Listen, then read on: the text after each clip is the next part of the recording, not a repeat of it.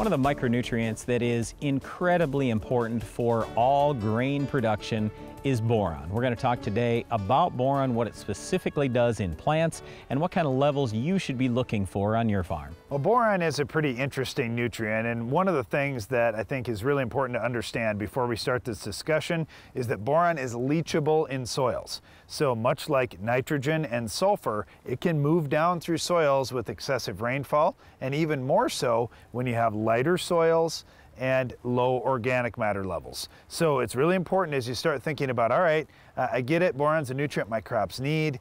When you think about how you're going to apply it and when you're going to apply it, you'll have to time it out so it's available for the crop. So think of boron as a building block. Once it's in that plant, it really doesn't move around much. It's not going to translocate in the plant like a nitrogen, phosphorus, or potassium will. So we have to apply that boron when our crop is going to need it. So if we need some early in the year, which we do, we're going to need a little bit out there early. But if you need some late for pollination, for test weight, for filling that ear of corn out to the tip, you're going to have to apply some boron later in the season as well. Well, maybe. That's hard to say. If you've got light ground and you have lots of moisture, then yes, you definitely need to apply some later on in the year. But if you have heavy soil and you just get your soil levels up, you're in good shape.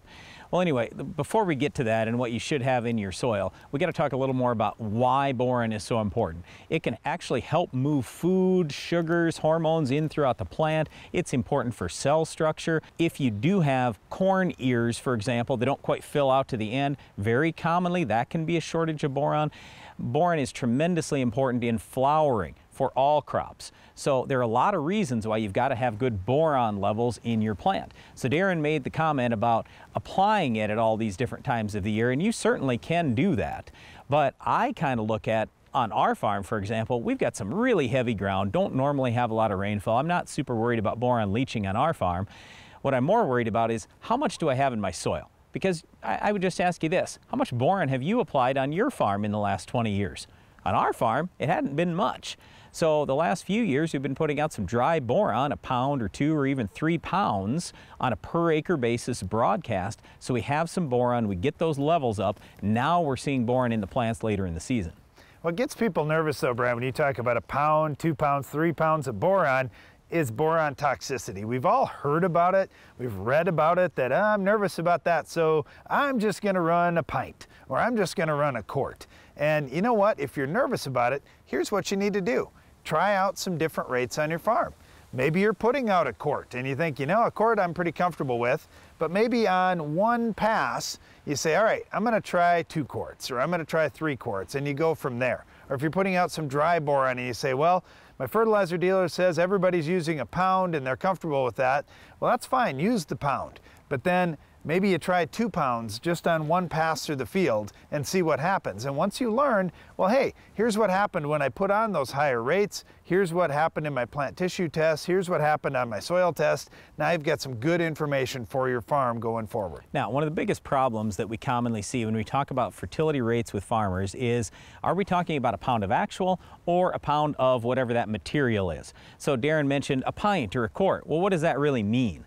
Okay, so if you've got 10% liquid boron, for example, obviously it's 10% active. Well, if you're putting a quart on, how much does a quart weigh? Weighs roughly 3 pounds at the most.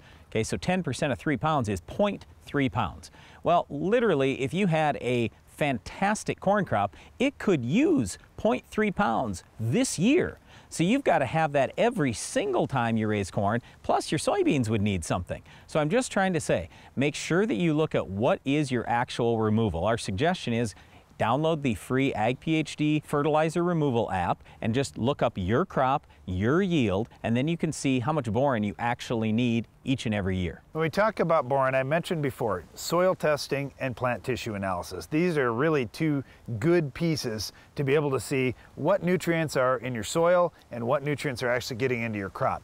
When we look at those soil test levels with boron, most of the tests that I've looked at over the last few years, really across North America, and even some tests internationally, have been down in the 0.4 parts per million to 0.6 parts per million of boron.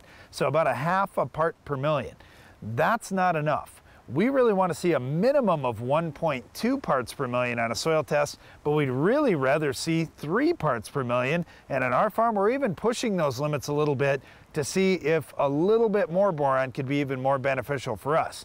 Now, that said, this is not the most important nutrient on your farm. If you're short of N, P, and K, well, you're not going to notice if you're just a little bit short of boron, because the N, P, and K are going to take precedence. So I'm assuming that you've got those in order before you're really concerned about super high levels of boron. Even if you don't have your N, P, and K where you want, we still encourage you test your soil for boron and be thinking about applying at least a little bit of boron almost every year, because boron is leachable.